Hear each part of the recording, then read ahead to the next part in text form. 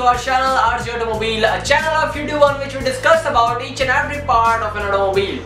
So in order to that, today we are going to discuss about a very interesting topic, that is universal joint.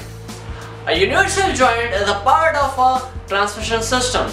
The universal joint is connected between the gearbox and propeller shaft, as well the propeller shaft and differential. With the help of this joint, angular moment can be possible. So if you want to learn about the universal joint, please watch our video till the very last second. So guys, our today's topic is universal joint. In a simple form, a universal joint consists of two yokes, first yoke and second yoke, each of which is attached to one end of the shaft. Like this one is the first shaft which is connected through this yoke, and this one is a second shaft which is connected through this yoke. And the another thing is a central piece or connecting cross piece joint through which the two yokes are joints. Like this one is a cross piece and these yokes are joined through this cross piece with the help of these bearings.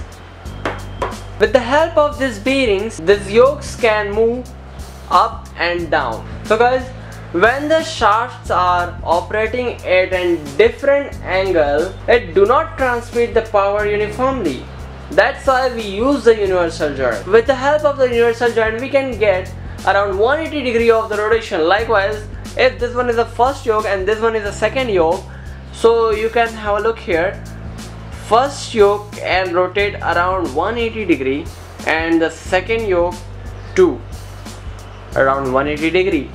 Means with the help of this universal bearing, we can get almost 180 degree rotation. So guys, what happened is, when our cars are moving and we got a sudden bump, at that time some amount of the angularity and the propeller shaft takes place, and because of that maybe our propeller shaft can break, and with the help of the universal joint our propeller shaft can be saved. How?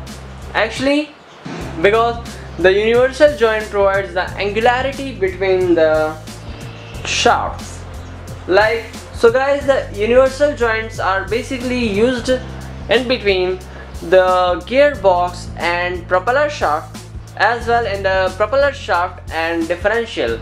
So if you take an example of gearbox and propeller shaft, then this shaft is connected with the gearbox and this one is connected with propeller shaft. So guys, when the bump comes, it gives the angularity motion. Means if this shaft is in its axis and the propeller shaft can move around its axis, means it can move upward or the downward. So this is the universal joint through which our propeller shaft can work properly.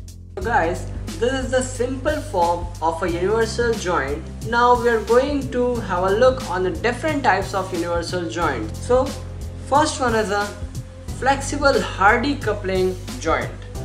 It is a kind of a universal joint.